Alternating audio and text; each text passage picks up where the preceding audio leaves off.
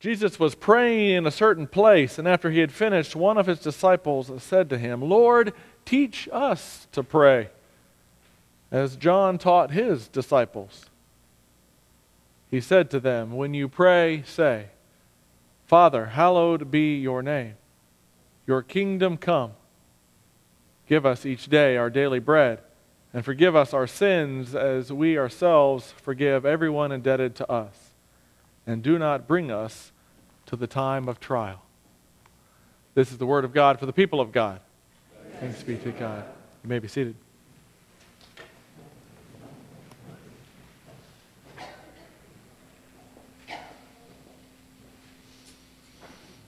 Well, why do we pray?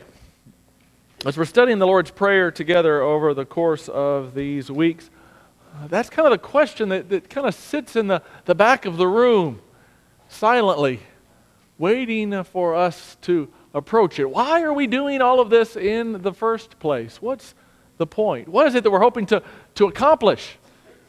To see, to hear, to experience, to do, to create? What is it that we're doing? Why are we praying in the first place? When we pray these words, "Thy kingdom come, thy will be done on earth as it is in heaven," what is it that we are hoping will happen in our lives? This morning I read from the Gospel of Luke, a little bit different than Matthew, which we're used to hearing from. And this passage is shorter, simply 3 words. Thy kingdom come. But man, oh man, some powerful 3 words. When we hear those words, when we pray those words, what is it that we are doing? What is it that we are hoping for? I would suggest a couple, 3 things, with a couple, 3 metaphors about the ways that we pray, especially in the case of these 3 powerful words. First metaphor that I would use is the metaphor of the mirror. When we look in a mirror, most likely, we're wanting to do something. We're wanting to see ourselves, to fix our hair, to put on our makeup, to check if we have anything in our teeth. We do something because we want to see our reflection. Now, some of us look in the mirror maybe once a day, hopefully at least once a day. Some of us look in the mirror maybe a little bit more often than that. And as we look, we're looking to see what is it that I have in my body, in my closeness here that I want to assess. It's the same that when we pray. We look at ourselves and we say, well, what's going on in my life that I want to pray about? Man, my foot hurts. Man, I've got some bad stuff happening in my family. I have things in my own person that I want to look at and reflect. It's like the passage, I'm going to steal your bulletin here from the quote from Kathleen Norris. Prayer is not asking for what you think you want, but asking to be changed in ways you can't imagine. Just like the Apostle Paul says, we don't look in the mirror without wanting to do something about it. We don't just look in the mirror and walk away from it. We want to look in the mirror and say, how will I be changed? During Lent, we're focusing on that reflection. This is one of those fancy mirrors that has 2 sides. One is a normal mirror and the other is more magnified. This is what we do during Lent. We flip it around and look at the magnified side. Look deep in our lives and say, God, how would you change me? What is it in my life that is broken? What is it in my life that is hurting? What is it in my life, in the way that I live, in the way that I treat people, in the way that I listen for you, that needs some reflection? And we engage in the hope that God will change us. Last week I used the metaphor of the blacksmith who has hope that this big slab of metal can turn into something beautiful. But it takes work. It takes work. It takes a lot of heating and cooling and fixing and bending. In the same way, it takes us looking pretty deeply, sometimes uncomfortably, into the magnified mirror of our souls. That's why Lent takes 40 days, a good 10% of the year, to do this process of deeply searching who we are. And so, one of the answers to that prayer, or that question, why do we pray, is to reflect upon who it is that we are. But that's not the end of the story. It actually cannot be. Perhaps you know the story of the Greek Narcissus. Narcissus was an incredibly beautiful man. The gods created him to be beautiful, but they also created him to be unaware of what he looked like. And so when people walked by and saw him, they were amazed at this incredibly handsome man. But he had no idea. Until one day he stopped by a pool and saw his reflection in that pool. And as he saw that reflection, he said, "Who is this incredibly handsome creature that I see before me?" And he stopped and he paused and he sat down and he looked into the pool. For several minutes, for several hours, for several days, he didn't ever leave the pool. He kept staring at that reflection, wondering how anybody could be so handsome. Until he fell in and drowned and died because he didn't stop focusing on the reflection.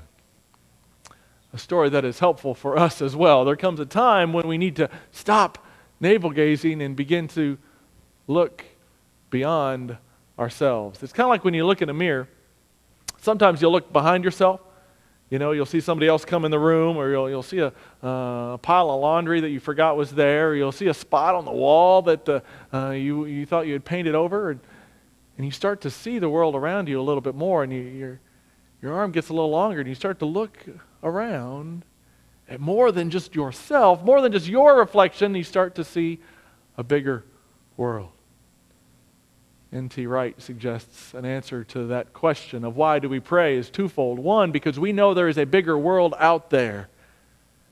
And two, because we know there's a bigger God out there. And so we begin to ask questions about that bigger world. We begin to pray for folks outside of our own community. We begin to pray for people around the world. We begin to pray for peace in the Middle East. We pray for injustice in our own community. And as we look, all of a sudden, we've changed metaphors. And we've moved from the mirror to the binoculars. Now, I'll admit, I completely stole this metaphor from N.T. Wright. The idea of the binoculars as prayer. He talks about this idea that prayer must be about a binocular vision. Now, it's ironic that the mirror is kind of the starting point. Inside of these binoculars, there are prisms. There are mirrors that reflect each other so that the image will be changed. And so when I look in it, one image comes here, but by the time it reaches my eye, it looks different.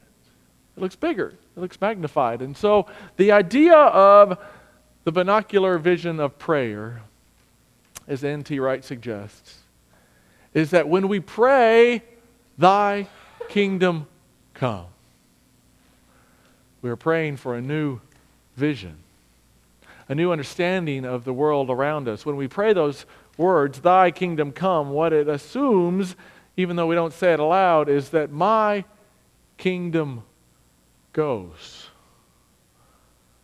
That I set aside my vision and the way that I look at the world for a different vision, God's vision. Of course, we cannot know completely what God's vision is, but we pray that prayer so that we might know a little more. Now, binocular vision doesn't necessarily mean you have to have a set of binoculars. Binocular vision just means with two eyes. Binocular vision is what gives us depth perception. You know, if you walk around with just one eye, you see things a lot flatter, especially if it's your bad eye, you start to run into things. If you have both eyes, your vision is clearer. It's better. And so N.T. Wright suggests that we need this binocular vision in the way that we look at the world. He suggests looking with two eyes at once. The first eye is the eye that looks and sees God's creation as good. As God said it was. As beautiful, as creative, as powerful, as amazing. How many of us look and see the sunrise, which is a little bit later than normal this morning, or see the sunset, or drive through the mountains and see God's handiwork. I love the work of DeWitt Jones, a photographer, who has an ongoing series of photography called Celebrate What's Right with the World. He said he was tired of the cynicism. He was tired of the apathy. And he said, I'm going to take pictures of things that are beautiful.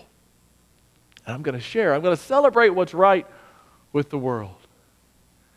And so he'll take a picture of a powerful volcano on Hawaii where he lives, or a child or on a bicycle in the street. What's right with the world? That's one of our eyes. However, with the other one, we also see that there is something beyond beauty. We look with God's eyes and we grieve those in pain. We grieve that which is broken. We grieve that which is not what God intended. We ask questions like Justice Matters and that ministry did. We ask questions like you did at the house meetings. What keeps you up at night?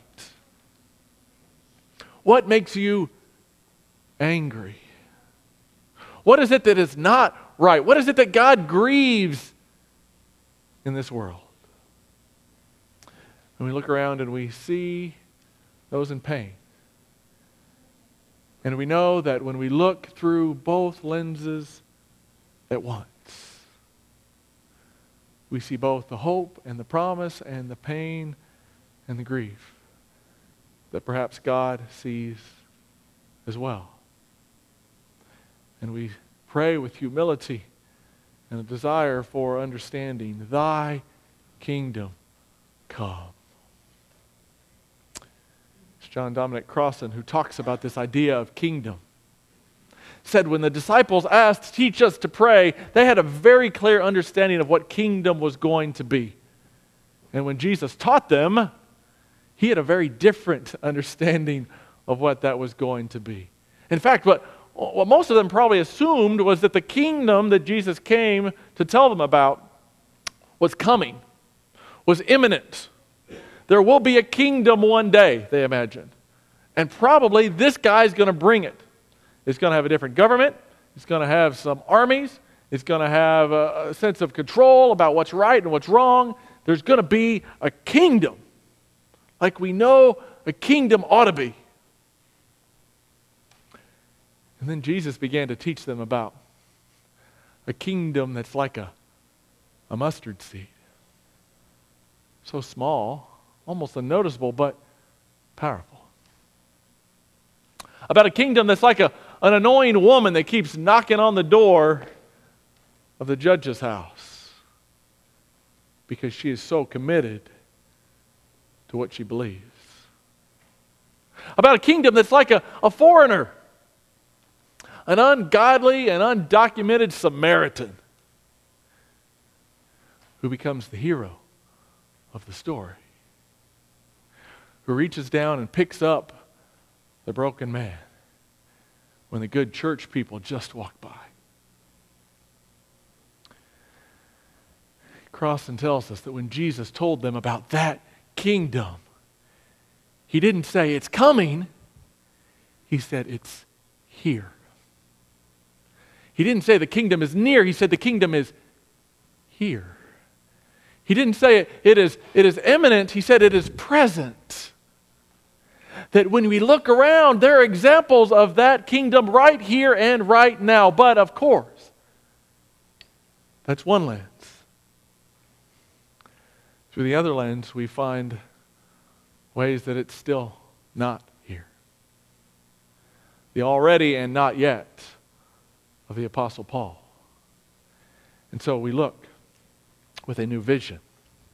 We look hoping that God will open our eyes, understanding when we pray that prayer, Thy kingdom come, that we are hoping not only to reflect upon our own lives, but upon a new way to see all of it.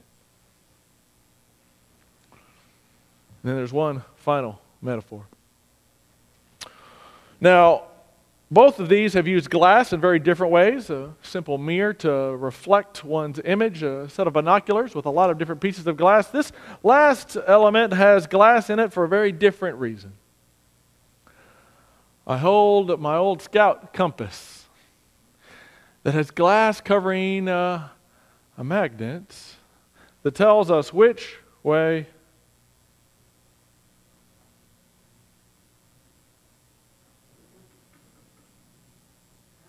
it's broken, I think. Which way is north? And as we use a compass, how many of us just look at it and say, well, that's nice, and put it away and go about our business? That's not why we use a compass. We use a compass because when we look at it, we want to act.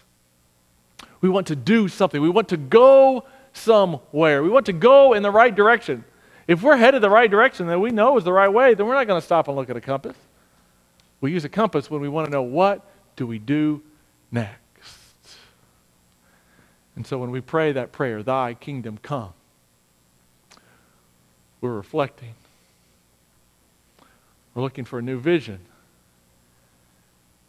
And we're looking for a way to act.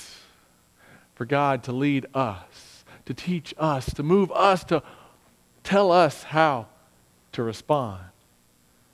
We don't just say, thy kingdom come, and then put our hands in our pockets and sit back down. Again, Jesus taught the complete opposite. So many of the disciples would have thought that Jesus was talking about a kingdom that God would bring on earth, that God was going to come, that their posture needed to be one of sitting and waiting, because God was going to come do all of it. There was actually a group of faithful believers that did this. They were called the Essenes. And they said, well, God is coming back, and so the safest thing to do is get out of the way when the judgment comes. So they went out to the desert, out to the caves, and they waited. And they waited, and they waited, and they waited. And know what didn't happen? Jesus didn't join them. Jesus did not adopt the posture of waiting. He opened up the compass. And he prayed, thy kingdom come. And said, where do I go next? And so Crossan tells us once again in powerful words, you have been waiting for God. Meanwhile, God has been waiting for you. God has been inviting us to participate, to act, to do the work. And when we pray that prayer, thy kingdom come, N.T. Wright says it's a reflection and a commissioning. Not only is it a way to submit, but it is a way to commission, just like we commissioned the group of folks today. When we pray that prayer, if we just say it and ignore the words, we're missing the point. If you pray the prayer and you mean it, get ready to work. Get ready to open up the compass and say, where to next?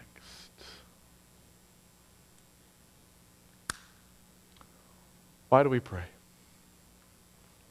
Why do we say those words every week? Why do we close our eyes? Why do we teach our children to say them?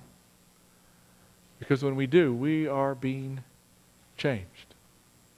It's an opportunity for reflection, an opportunity for a new vision. It's an opportunity for action today. Let us gather around that hope that the kingdom is coming, that God's will be done here, just like it's done in God's heaven. Let us pray. Lord, during this Lenten season, we pause to seek your face, to ask in simple yet profound ways, how would you move us? God, we pray as we look at the world around us and we see both the joy and the pain. We see both the humor and the hubris, that you are the God of it all. And you are leading us to bring about your kingdom. In your name we pray. Amen.